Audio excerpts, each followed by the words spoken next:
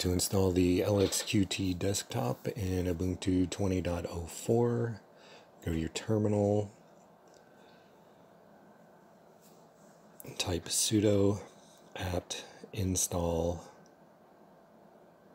LXQt sddm. Enter Y for yes.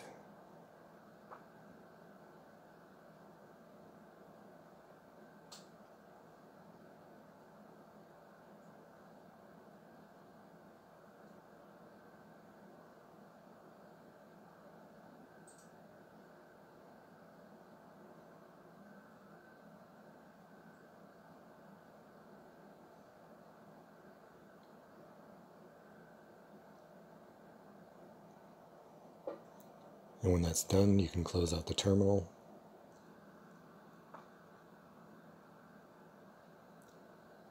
And then restart your machine.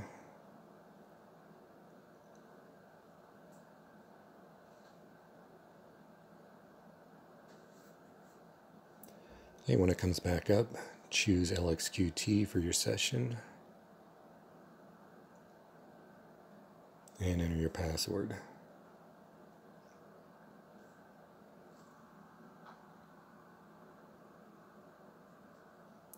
Okay, it's going to ask you to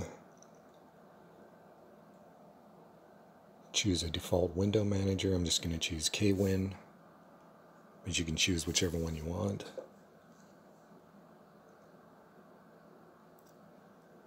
And if you chose KWin, you're going to get the Welcome to KGPG Assistant. You can just cancel out for now.